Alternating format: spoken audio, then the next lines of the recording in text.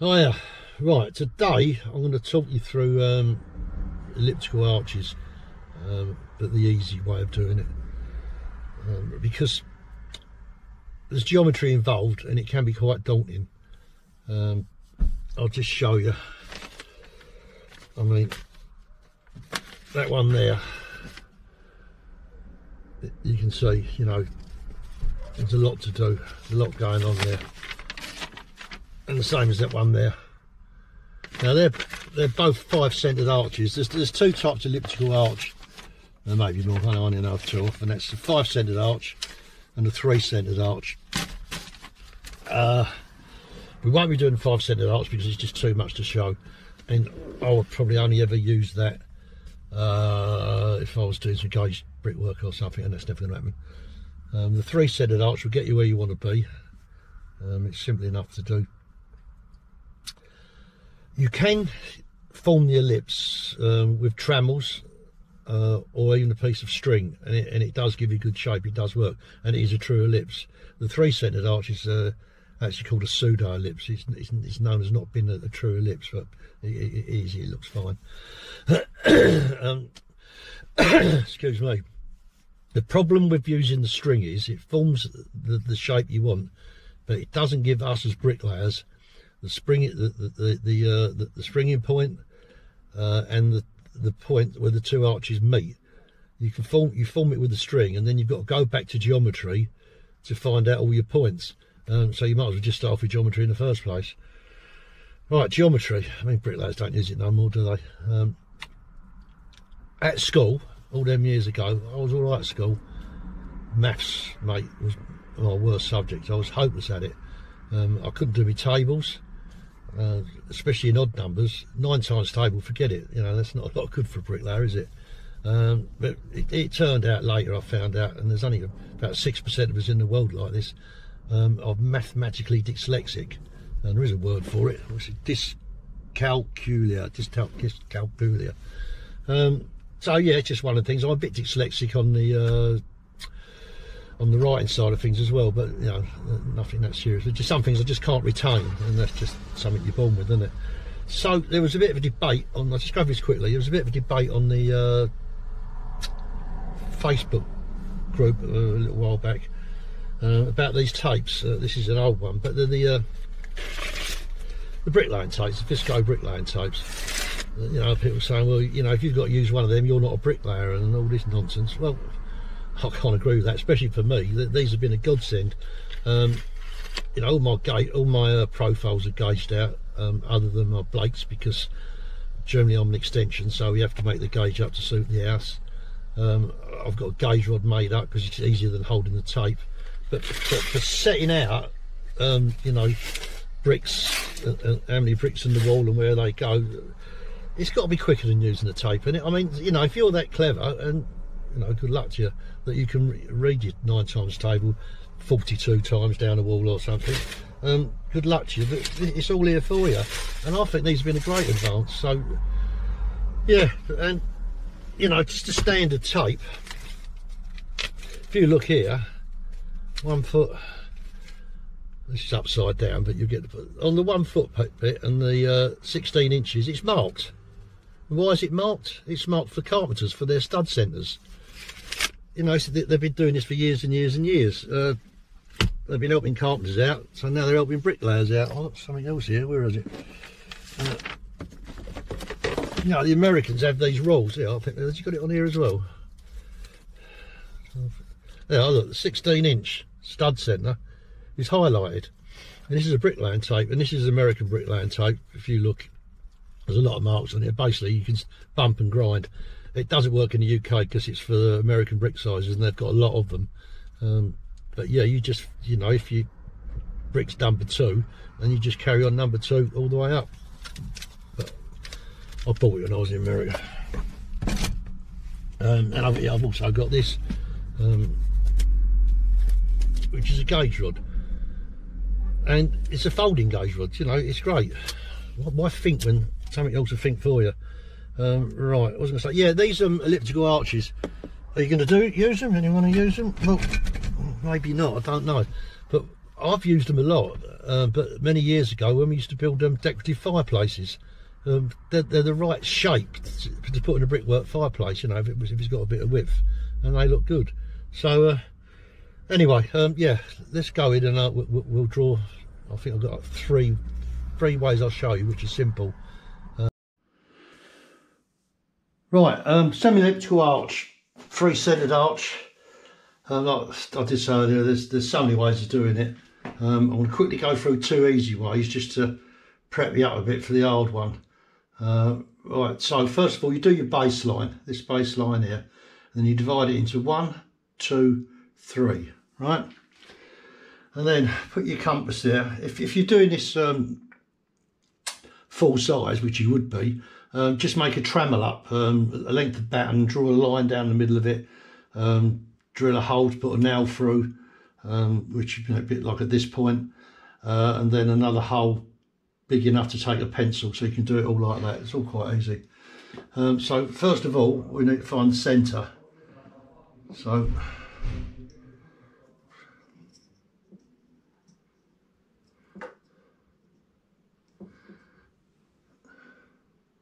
scribe that.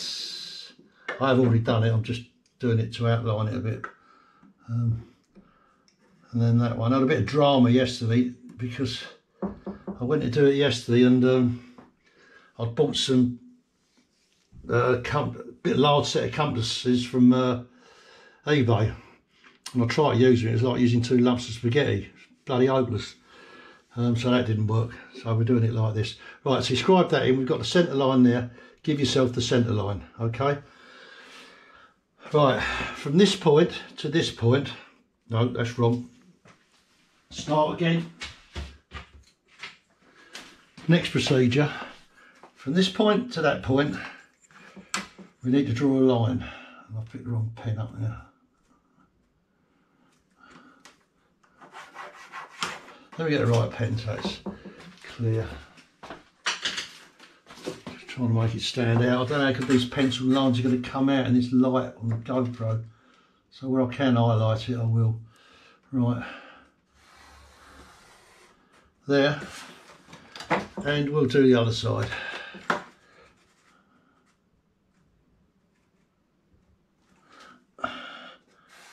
Not that accurate, but it's good enough what I'm trying to show you. Right, we got that.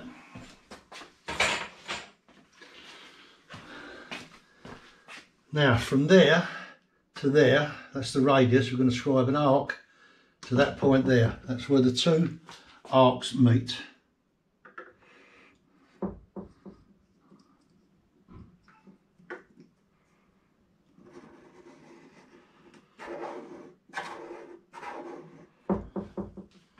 And same other side.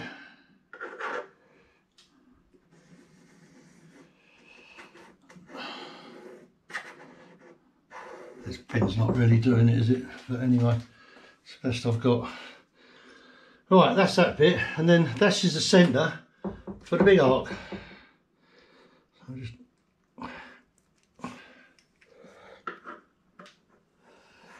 and that is obviously this distance from there to there.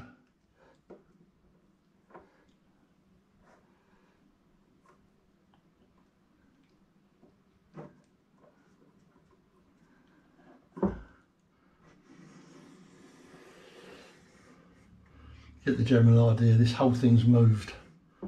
Yeah, so that's how you do your 3-centered arch. I'm going to take this pen out now, put a pencil in. It's not working. Okay.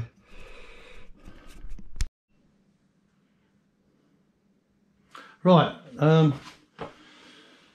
arch number 2. This one's done by dividing this baseline into 4. 1, 2, 3, 4. Right, don't really need a centre line for this one, we just need this point here. So what we do, from the first quarter in, let's try and make a better job of this than I did the last one. Scribe that arc to there. And then, quarter in from the other side, we do the same. Right. Next we do the same as we did last time. We strike this line through. So I'm not too accurate here, but just to show you how it's done. That line, then we'll do the other side.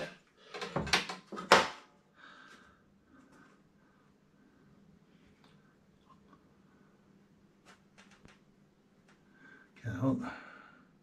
I've got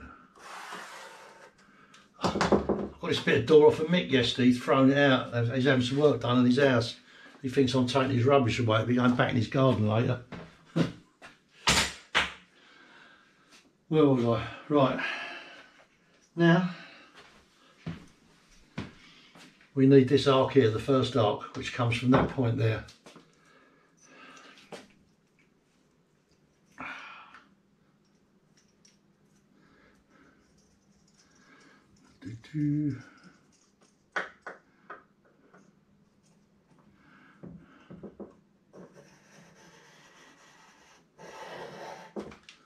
There.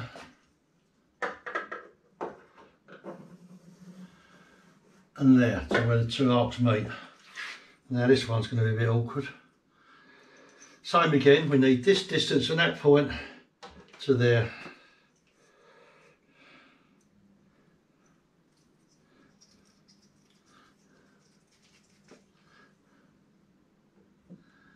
Not that bad. Right, let me hold that there. There you go, near enough. Right, that's how you do an elliptical arch. Now, there's a problem. Anyone notice what the problem is? No? They're no good to us. I'm just doing this just to show you, get into the rhythm of things, how we, how you sort of scribe them in and that. This measurement here from there to there, we are dictated that by doing it this way. And that's no good to us because we got, well, that's the introdossal, right? The extradossal will be out here. We got courses of brickwork here, and the top of that arch has got to hit courses. So we need to work backwards. We need to work from the brickwork geometrically to get this arch. So this don't work. Now, if you ain't bothered and you don't mind a split or something over there, you never know it's going to work. This is the easy way.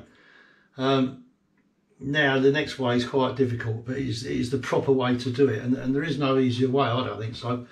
Rob Songer done one of these a while back, and he used the method, but I couldn't really see it. These lines are very fine on that.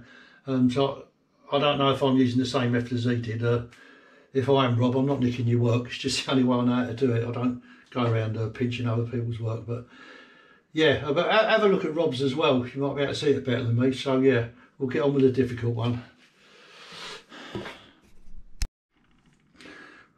Right, the only way to do it really, this is the simplest way I can find to do it. Right, start off, you've got your baseline and the centre, A, C and B. Now we want our rise, where our rise is going to be. And our rise, I just guessed it doesn't matter because we've got to work to what we got. So we've got a rise there, which is that point there, which I'm going to call E. Right. We need to draw a radius from A to C to give us what we will call F.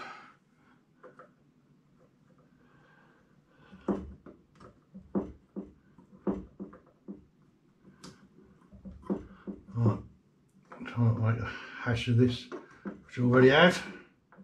So in a bit. Fucking things these, aren't they? Right.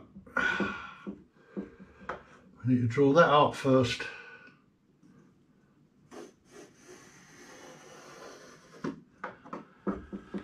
There. Right, I could do that with the smaller one now. We'll call that F. Let's write it down. That's F. And then from E to F,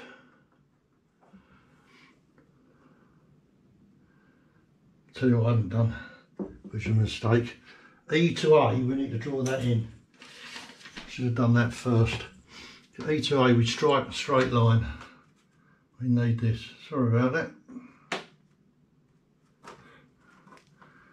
This is very important. We need that line there.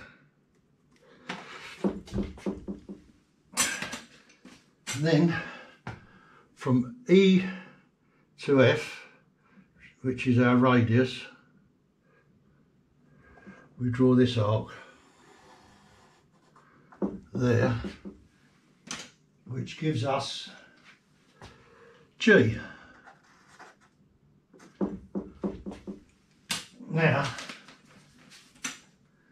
we need to, where was I? Right, we need to bisect this line. We need to find the centre from there to there. We need to find that centre. So, I don't know, these are going to be big enough. Yeah. As long as you keep it the same, doesn't matter where it goes.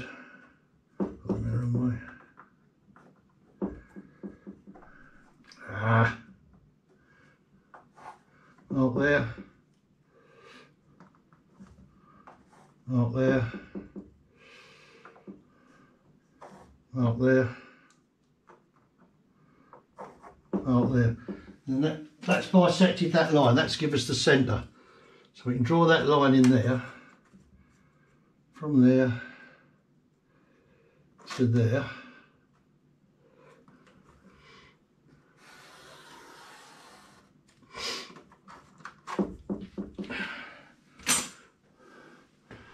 Which now gives us this point there, which is the centre of the first arch, and this point here, which is the centre of the bulk of it, the top of it. And let's draw that in. I can try to remember this myself. Right, do that with this one. Right, now the small arch.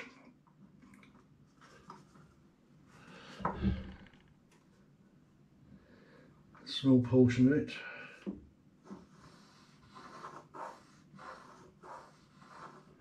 There.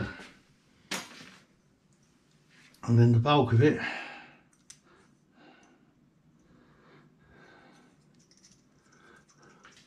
is from this point to that point.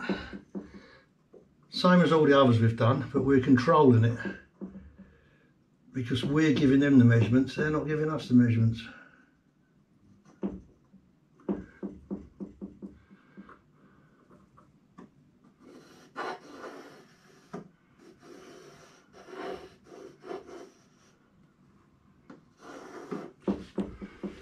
And there it is. You can, to get the other side,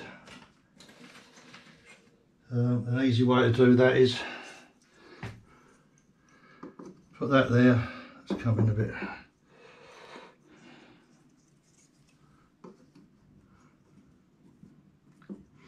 Yeah. Let's draw this circle here. It's moved. Let's get it around the wrong way. Right, if you draw that right the way around to there, and you put your line this side from there to there.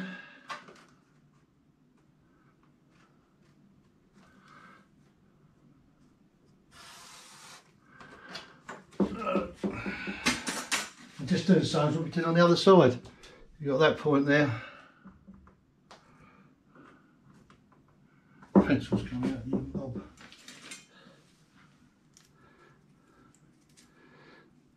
Crap tools. What's good about crap tools? Nothing.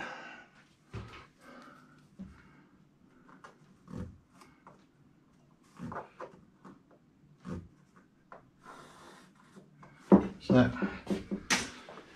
And that's the full arch. That's it. And we've dictated that space. If I'll just extend that a little bit on this side, because what you got there, just for I can see it, this is the introdos, right? This is the inside of the arch. So now you've got to there 215mm if you're doing metric. So it's the same thing if you get the extrados, the outside of it, you're at that point again. I don't think this is going to be big enough, but let's have a look. Might manage it.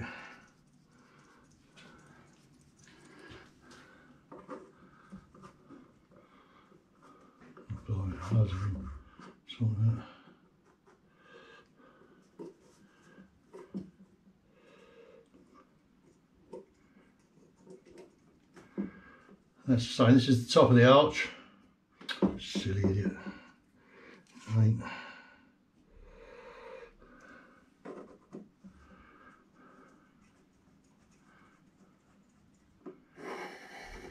That's the top of the arch.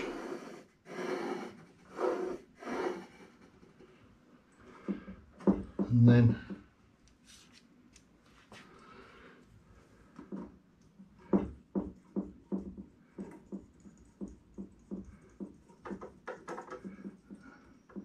the top of the small arc is there. So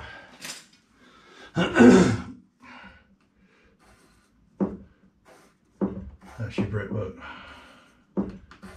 Badly done, yeah? And that's how you do it. Hope that was helpful. Fitch bricks come in handy. Don't think there's much more to tell you on that really. Obviously when you're setting out your brickwork, that's the centre of the joint. This is where it changes. And so you have to work your brickwork out from there. You've got key brick there. Work your bricks out to there, and what you do it with a pair of dividers, and you just have to keep traversing till you get it right. You can be lucky, you can get it in the first couple of hits. Otherwise it can take half hour or so. Keep messing about, and the bigger the arch, the harder it is. But yeah, and then you just, everything's, you know, these ones just span from there, and these ones from here. Loads of cutting. Good luck with that. Thank you. Well, I hope that video was helpful. I'm not really geared up for doing this technical drawing. I haven't got the equipment for it really to do it properly. Would be nice, but I don't think I'll be doing any more. I mean, I've showed you the jack arch and then gone straight onto the 3 centred arch. I don't think I mentioned there's actually you can do it with seven centres. I think 4 as well. There's so many ways of doing it with the ellipse. But yeah, that last one I showed you, that's all you need. Right, I'm going on holiday beginning of next week, so I don't think I'll be posting anything up for about a month. I don't normally go to Spain in August. The only reason I'm going is that why am I going? Oh yeah, because my wife her job's school related now, so we can only get away on the holidays, and really August is a really bad time to go to Spain. It's too hot, there's too many people, all the Spanish on holiday. Normally when I used to go out there it would be after Christmas for, you know, a few months, but we can't do that now for certain reasons. And I'll do a bit of work, and I would this August jump in with a couple of mates of mine, just do a bit, just something to do in it. But I'm only there for 3 weeks, and no one works in Spain in August really. Spanish don't, everything shuts down. A few Eastern Europeans do. So yeah, unless something really out of the blue occurs worth filming, I will, but otherwise I'm going on holiday. So yeah, you enjoy August as well, you lot. Take it easy. I think we've got another heat wave coming, so put our sunblock on. See you later.